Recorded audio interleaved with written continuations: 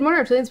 Welcome back to the channel. I'm Elle, and this is Elle's Reptiles. This week we're talking about Dubia Roach care. This is probably going to be a very short video, but it was asked for, so here we are. I've done a couple of videos kind of like this about gut loading, which is kind of part of their care, but this video is just going to be strictly about Dubia Roaches, strictly about their care. The other videos always included other feeder insects as well. This is just Dubia Roaches. Before we get started, this video is sponsored by iHeartGecko, so make sure to stay until the end of the video to find out all about this awesome company. Let's get started. All right, first things first. Quickly, let's just go over Dubia Roaches, and why, because I feel like a lot of people hear Dubia Roaches and they're like, why do I want roaches in my house to feed my animals? Dubia Roaches, super nutritious. They are not like normal roaches, not like house roaches that people can get sometimes. They cannot climb smooth surfaces, so you don't really have to worry about them escaping the container that they're in. They are very nutritious for your animals. They're very filling. They're a lot less likely to carry parasites and things like crickets. They don't chirp.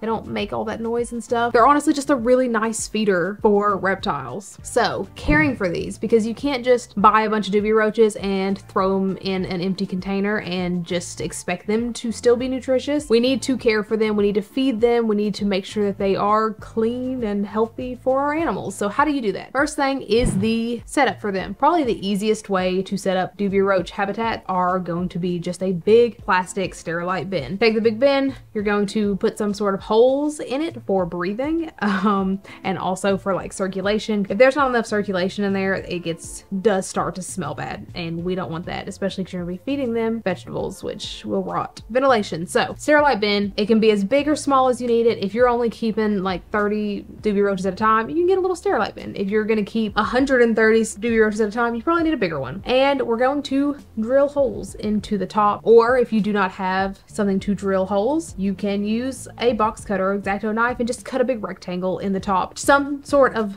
large space in the top. Just be safe. Make sure you're being safe. Then you're going to get some cheap screen from Walmart, like window screening. Hot glue it in place. You can super glue it maybe. I always use hot glue every time I build these. Put it over the top and you're good. Your habitat has been built. Alternatively, you could get like a 5 or 10 gallon glass tank and put a screen lid on top. That's also an option. I just prefer the tubs because they're a lot cheaper and they're kind of like hazy, like foggy, I guess, frosted. So it kind of makes them feel a little more secure. But if you have a glass tank laying around and you have a screen lid, then use that because they will be happy with that too. The next thing you need in that bin is hiding spaces for them. This can be pretty much anything. Most of the time I use egg cartons. You can go down to like farm supply stores and usually get a lot of these for very cheap. My local farm supply store, last time I went, I think I got them for maybe 5 or 10 cents each for egg cartons. Rip them up, throw them in there. You also can just order them online if you can't find a farm supply store, or if your farm supply store does not have them. When I say farm supply store, I mean like feed stores, Tractor Supply, any store that sells farming things. You also can just save like paper towel rolls and toilet paper rolls and throw a whole bunch of those in there, because that is also going to provide them cardboard for them to hide in. All we're doing is providing them surface space where they can get away from each other and they can also hide, whatever you feel. And then these guys are going to need some source of food and water. There's so many different ways that you can do this. You can feed them scraps. If you are also feeding a bearded dragon, when you feed your bearded dragon their greens, you can just take the stems from those greens and feed it to the roaches, because that's going to provide them a water source and nutrient food source. Any sort of vegetable scraps. You can also feed them things like calcium, like the powder stuff that you can buy in big jars. You can feed them that. They will eat just about anything you put in there. I like to find the pelleted bearded dragon food when it is on sale and feed that to the Dubia Roaches. I've been yelled at for suggesting that you can feed those things because, quote, why would you spend money on that when you can feed them vegetables? I'm just listing options. I also suggest having some sort of something to hold that food in so you're not just slopping it in there, because anything that's uneaten will need to be cleaned out. So any kind of plastic container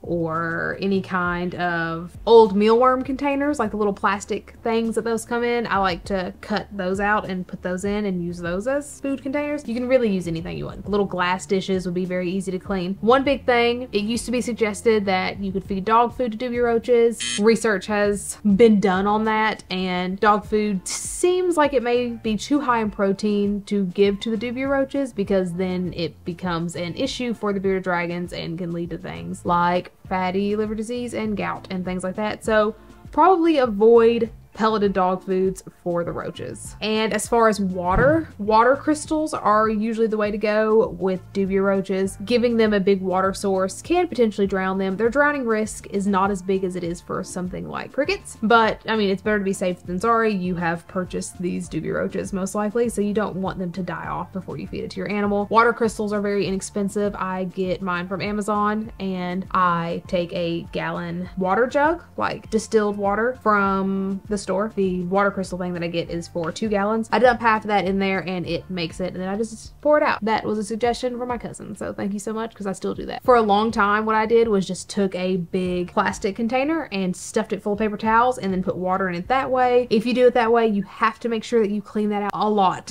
because paper towels can harbor bacteria. So that is something that you'd have to clean out quite a lot, because they are going to be crawling all over it and getting all in it, and it can cause a bacterial issue. That is an inexpensive way to do it, but also a more time-consuming way.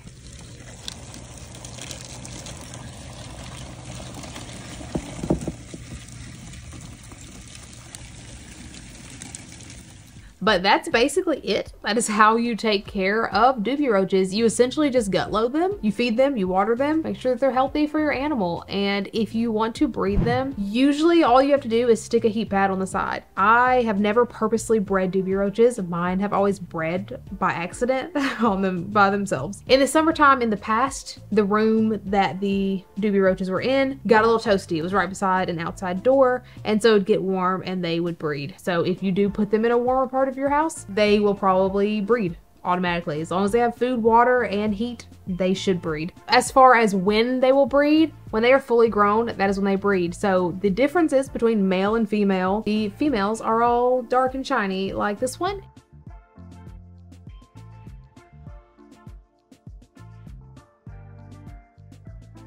And the males have wings like this one.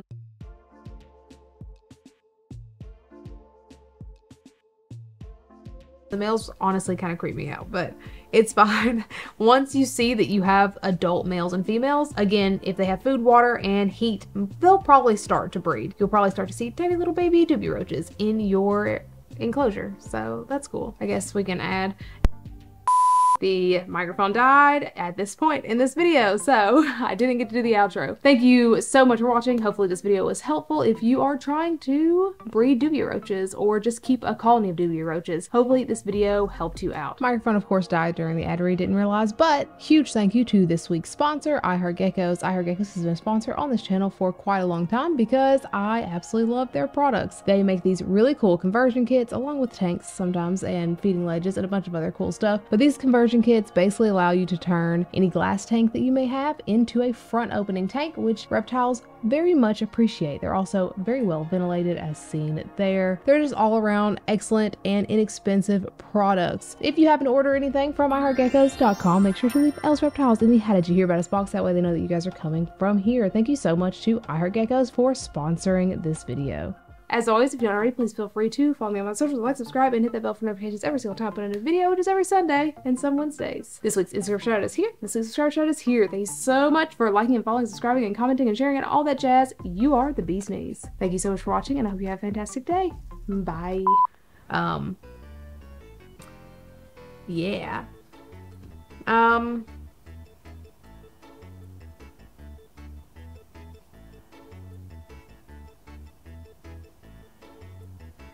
As listing things I need footage of.